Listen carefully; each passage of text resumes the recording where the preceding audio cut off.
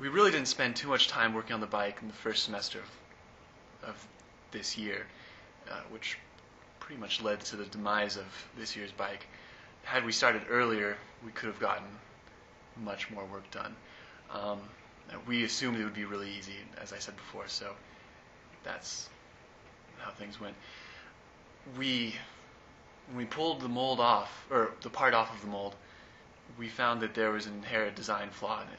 We didn't add any ribbing to it, which would have increased the structural stability. So we spent about 2 weeks trying to come up with a solution and throw it together really fast, and in the end, we just ran out of time. So here's the actual human powered vehicle that goes inside of the fairing.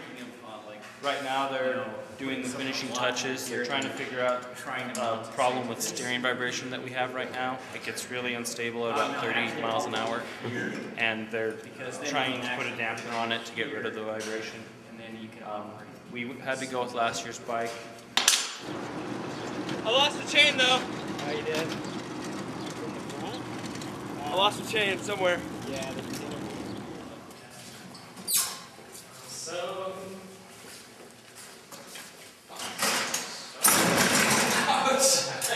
Can we get that socket wrench? Or did I leave it up there? What did you just do? Oh, he just gave me a flat tire.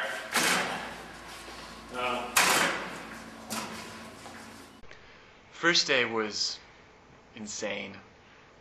You go there expecting one thing and you see something completely different. We were racing for the top speed that day, so we said everybody line up all their different bikes, and you take turns racing down this runway, this aircraft runway, and the judges would take your time, and they'd count like everybody's time up and see who got the fastest. Our first girl rider, I'm not going to say who it is, she rode 14 miles an hour the entire way down in one gear.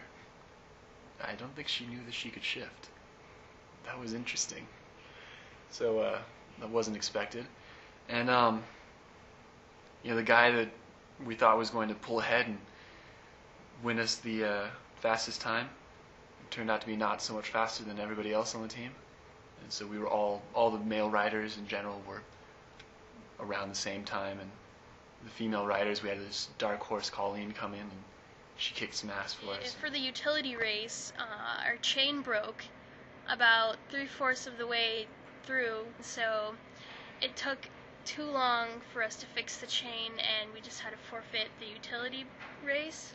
And then later that night we bought new chain for our bike, and we thought we put it on.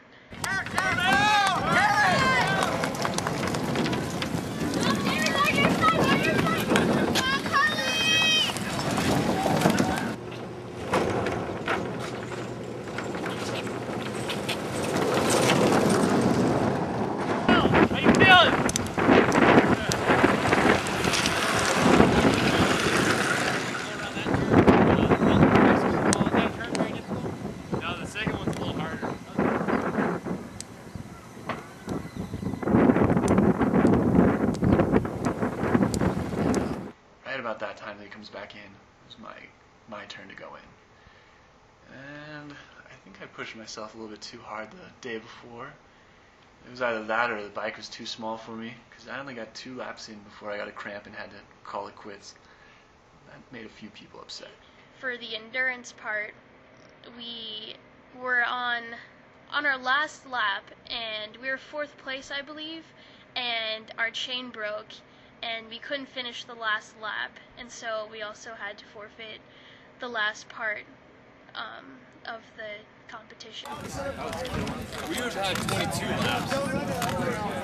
Yeah, we would have had 22 laps.